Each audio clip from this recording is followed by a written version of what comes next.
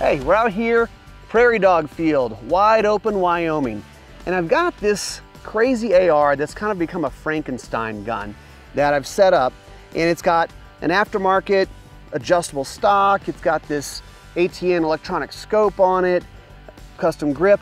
But where I start every time on any AR, and most guns actually, but especially ARs, is a Timney trigger. So I wanted to give you a kind of what we have this set up and some tips. So this is kind of their basic AR trigger. It's a single stage, 3-pound trigger, nice, crisp, repeatable, and we're trying to be super accurate. Prairie dogs are like about this big, so out to hundreds of yards, you can't mess around, you gotta be accurate. So one of the things on here is a straight trigger guard, and I kind of like that on this gun. A lot of times they have the big scooped out trigger guards, which is great for if you have gloves on, that kind of thing. But for this application, warm weather, we don't have to worry about gloves.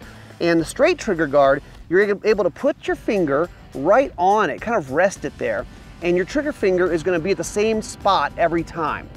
So what does that do for you? Well, it's a consistent trigger pull. Also, it places my trigger finger at the bottom of the trigger. And it's kind of like it's a fulcrum, it's a lever. You have leverage when you go down the bottom. So it's going to be a little bit lighter feel to the trigger versus being way up high on the trigger.